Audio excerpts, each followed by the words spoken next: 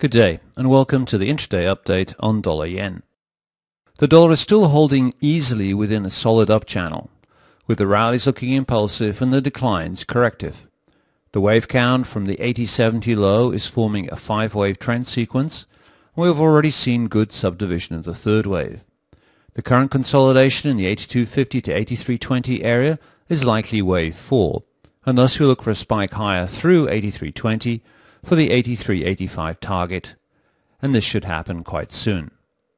This would complete the sequence and allow a larger reaction back to the 82.50 area again.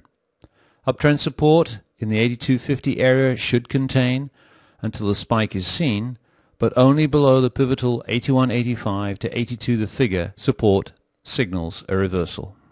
Good luck and trade well.